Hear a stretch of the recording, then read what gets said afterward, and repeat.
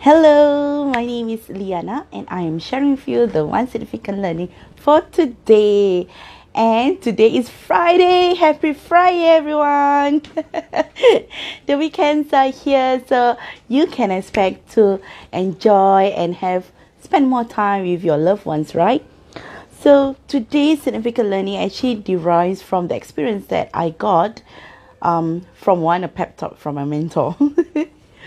Beginning in the very early of the morning today, and secondly is the feedback that I received from my client as we were actually going through the office move and all of that stuff. So the significant learning that I can share with you today is that you can complain that rose bushes have thorns, or you can rejoice at the fact that those thorny bushes have roses, beautiful roses.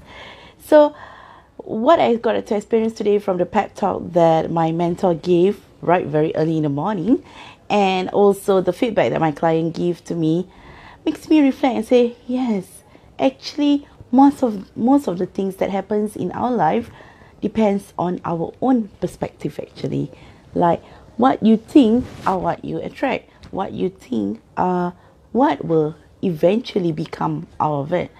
So be careful of how you actually our perspective of things, or how you think about other things or situation, because the way you think will actually more or less equals to what you will receive at the same time.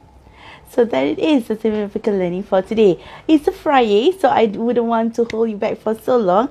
I hope the significant learning for today does help. You can complain that the rose bushes have thorns, or you can rejoice at the fact that the thorny bushes have beautiful roses in them.